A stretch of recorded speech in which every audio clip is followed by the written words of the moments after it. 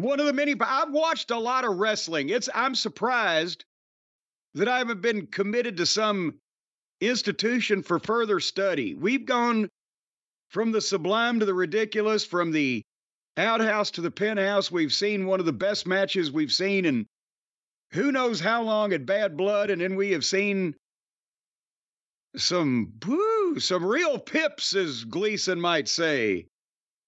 That's bad television. You know what? Well, we're going to talk about it today. I took a break in the middle of the wrestling, and I watched, Jeff Baldwin recommended it to me, the 4-part Pete Rose documentary on HBO, or Max, whatever it should be, whatever it is, whatever I'm saying. This sucks today. I saw some of that. Actually, I saw some of it in real time because Louisville's close enough to Cincinnati, and I used to go visit Aunt Lola and Uncle Tommy. That I saw some of it actually happen, and then I saw some of the other stuff. But go ahead, do continue. Are you able to appreciate when someone outside of wrestling? I know he had some involvement with WWE, but he didn't give a shit. He wasn't involved. He just wanted a payday, right? I mean, he wasn't anything with wrestling. But when someone outside of wrestling is just a complete worker, do you appreciate that? Yeah. While I wish that he hadn't, I don't see why the offense was so fucking great that he's one of the greatest players of all time. He didn't physically, commit assault, crimes, horrible, felonious occurrences. No, he literally did the one thing they say they'll ban you for doing, he did. But in today's world, if he announced, I'm going to Gamblers Anonymous because I have a gambler problem, or Grapplers Anonymous, whichever one he wanted to go to, then he would be the sympathetic figure because everybody, he was the most popular motherfucker in Cincinnati and possibly in the state of Ohio, and amongst baseball fans and blah blah blah, one of the great players of all time. Today, he would say, mea culpa, I'm sorry, I can't stop doing it. Because when he got one of the, WrestleMania 98, Kane tombstoned him, right? The one in Boston. Yes. Yeah. He got his 10 grand in cash and got in his car service. It wasn't a limo, I don't think. And immediately went to, what is that, Mohegan Sun or whatever casino is close up there. Yeah, in Connecticut, Mohegan Sun. That's what he did it for, so it's a shame. But he didn't do anything horribly heinous that you shouldn't be able to say, again, in today's climate, yeah, I really am sorry that I fucking took a shillelagh and beamed that 87-year-old woman in the head. I've got old woman beanitis, and I'm going to rehab or whatever. Well, he did try that rehab thing, and again, he's accused of other things now outside of the gambling, but we'll leave that for a separate conversation. What did... They say now there's statutory rape accusations that he had women. And what? According to this documentary, he was running cocaine. I mean, it's what? You need to watch this thing. Well, I didn't say... Like I said, I saw a little bit of it. But remember, he went... When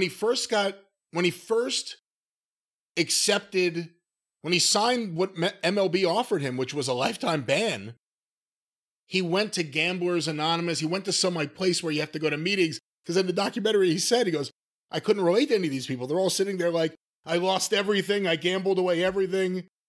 He's like, I didn't. I stuck it down baseball. But that's the thing. It's the one thing because it compromises the game. And that's what the Black Sox scandal in 1919 is all about. Shoeless Joe Jackson and all those other players. And actually, well, now that was Tim Hornbaker wrote a book about Shoeless Joe Jackson. Hornbaker wrote the book on the subject, literally. But they were actively on the field throwing the fucking game. Now that's Pete Rose was in the clubhouse making bets on his own team's games. But did he bet on them to win or lose? He says he bet on them to win. Well, he's said a lot of different things. He said a lot of different things. Again, he said he never gambled on baseball. Then he said he gambled on baseball, but never his own team. Then he said he gambled on his team, but only to win. Then he died. So who knows where he was going? Well, but we know how he was getting there in cash. Just drop me on my head and give me my money. Well, here's the question. Someone like that who does not get into the Hall of Fame because of ineligibility, because they did something that was a grave offense to baseball, and then the Hall of Fame literally changed their rules to prevent someone banned from baseball from being in the Hall of Fame. Now that he's dead, should he go into the Hall of Fame? Or should he not go into the Hall of Fame? What's the goddamn harm again? Unless, running cocaine and underage people. I didn't hear about this, but and he had this unless little there's assistant something going on there. You have to watch this. He had this assistant who actually seems like a nice guy who got loaded on steroids because he was hanging out at Gold's Gym. And he was like the assistant who took the rap and went to prison for Pete Rose. And steroids made him go crazy. He was a nice guy, and then he started taking the steroids. And next thing you know, he's driving drugs from Ohio to Fort Lauderdale. or the other way around, from Fort Lauderdale to Ohio. Well, he'd have to come back, wouldn't he? One way or the other. So technically, unless he was just moving there and staying. So I took a break from the wrestling workers to watch a real-life worker, Pete Rose.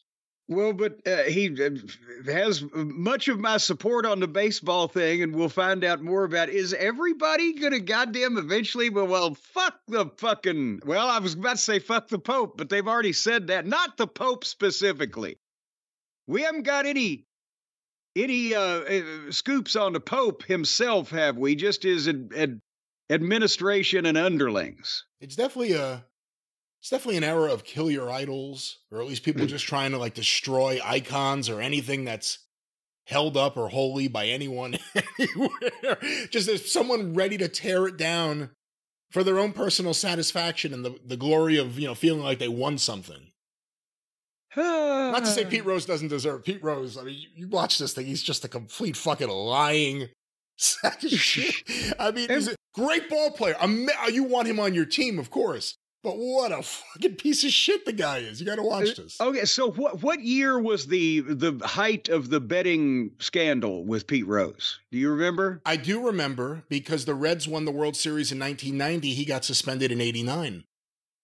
He was the manager of the Reds. He had retired by that point. He retired in 86, and then he was just the manager. And it was while that period of time as manager. Apparently, he was betting on all sorts of stuff, including baseball, before then, but they got him at least for the period of time he was manager, 87, 88. Well, where I was going with that was suspended in 89.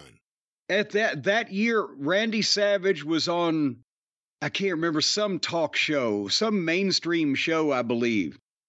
And the host, just asked him about, was it he plugging WrestleMania coming up or something? Who knows what the fuck?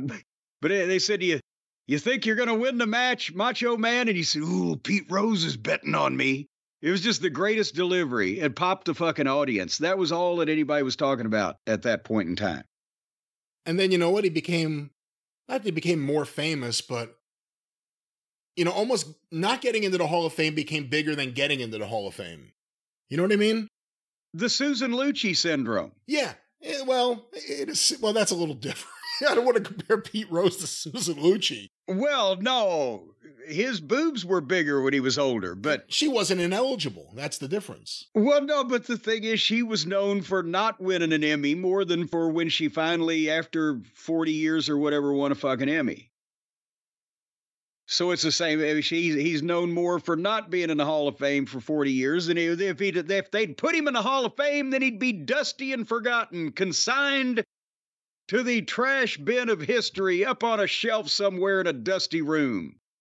But since he couldn't get in there, he was out in front of everybody shitting all over everything. You know what Susan Lucci's problem was? She should have gone into local news, because you could just go into local news and win all sorts of Emmys nonstop. Like for all sorts of things, like crazy shit like that isn't even good wins Emmys. I heard about, not too many years ago, heard about the local TV Emmys. I didn't know that was a thing for quite a while. And then I started talking to people that had won Emmys. And I'm like, God damn, if this guy can win a fucking Emmy. A friend of mine a few years ago, all of a sudden he's Emmy Award winner. I'm like, when did you win an Emmy? It's like, well, I was the cameraman. I'm like, what the fuck? They give them to everybody. Well, but they may have won an Emmy, but I won a Slammy. Huh. Yeah. Well, we'll have more of Emmy later on during the AEW. Yes, Emmy. Boy, she's not going to win an Emmy, a Tony, a Grammy, a fucking commie. She's not going to win it. All right. Anyway,